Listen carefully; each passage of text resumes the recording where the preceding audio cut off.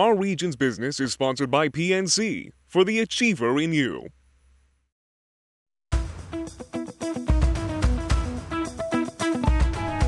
young woman from our region found a way to turn a solar purse into a trip around the world with Solar Impulse, an airplane that managed to circumnavigate the globe without using a single drop of fossil fuel.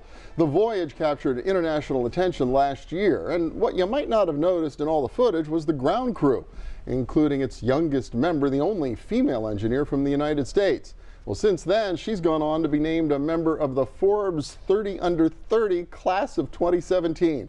And now Paige Kassalen has touched back down in our region. She's a market analyst with Covestro in Robinson Township. And welcome, good to have you. Yes, glad to be here. Yeah, this is all pretty exciting stuff from a young girl from the South Hills, right? Yes, oh my gosh. The past year and a half have been nothing that I could have ever believed would happen. So pretty exciting. Yeah, well, let's talk about both. First off, maybe a little bit about the Solar Impulse. And that was a project that Covestro was working on with lots of other companies and partners from all around the world, right? Mm-hmm. Yes, so there were over 100 partners that contributed to making Solar Impulse a success.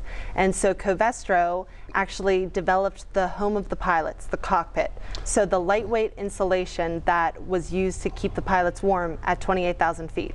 Okay, so then how did you wind up on the ground crew? Because it sounds like it was all going on in the cockpit, right? Yeah, so because we donated the technology, the insulation for the cockpit, we were asked to also supply an electrical engineer to support the team. Okay. So there I am, just 6 months after joining Covestro, and I see a posting for the need of an electrical engineer to travel around the world with this airplane. So I immediately said, please choose me, and yeah, it all worked out. God, it had to be competitive, though. Covestro's a big global company. There has to be a lot of engineers that would have been interested in an opportunity like that. That's really exciting to get the nod. Well, and as you had mentioned, it was very fortunate because a couple months earlier I was at a conference where I saw someone with a solar-powered purse that charged their phone. Oh, okay. I wondered what the solar-powered purse would do and why it needs the solar power, but the purse then charges the phone. I got it. Yeah. So I had to write a 300-word essay that would be reviewed by the North American leadership team for Covestro, and I talked about that process and really wanting to create something rather than see where I could buy it.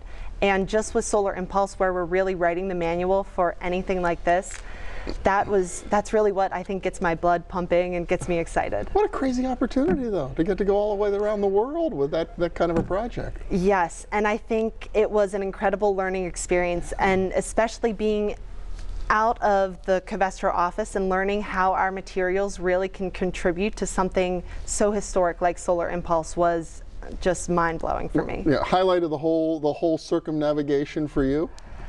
Oh, that's a good question. I think the moment whenever I got comfortable standing on the runway, knowing that I had to catch the wing of a solar-powered airplane when it's landing, because that was one of my tasks. Okay, that is a learned behavior, right? Yes, yeah. Do it. Acquired skill.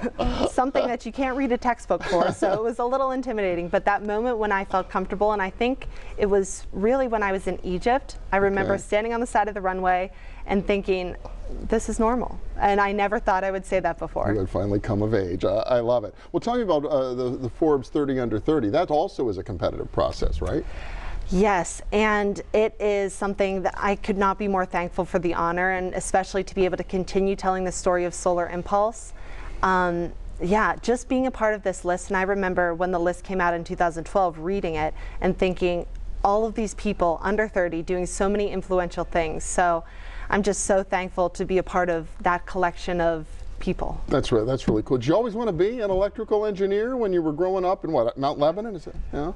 Well, so, and my mom will probably kill me for telling this story, but I really felt like I loved to be an engineer whenever I would help assemble furniture for her office and would throw away the directions every time. And she probably thought I was crazy, but I really loved that problem-solving aspect where you were trying to figure out how parts clicked, and that's really what engineering is. It's problem-solving. And electrical especially, where if you plug all these components in and you see the light up, that is the most empowering feeling in the world. That is so cool. I can only imagine. So what are you doing now? The round the world trip is over with. You got the Forbes 30 Under 30. So what does a market analyst with Covestro work on? So yeah, if Solar Impulse wasn't the world's coolest job, this position as a market analyst with the future of mobility is definitely the coolest job. So the future of mobility is really broad, but what I'm focusing on is ride sharing and then also autonomous vehicles. And oh my gosh, Pittsburgh's the hotbed of that, right? With Uber city. and the robotic cars and all that stuff. Yeah, right? so what a better city to be doing that. But we know that Covestro material will have a play in this somehow. And just like Solar Impulse, where it was a collaboration of so many partners, we're looking for companies to collaborate with to figure out what we can do to develop a solution that people might think needs a mechanical or an electrical solution, but it could be a material solution. So that's kind of my investigative role with the company now. I like it. Well, that is really exciting. Well, congratulations, really fun, and continued success in the years to come. It's going to be hard to top what you've already done, though. That's the challenge. All right. Paige Kassalen, thanks so much. Really appreciate it. Thank you very much. And we'll be back in a minute with little dollars and cents. Stay with us.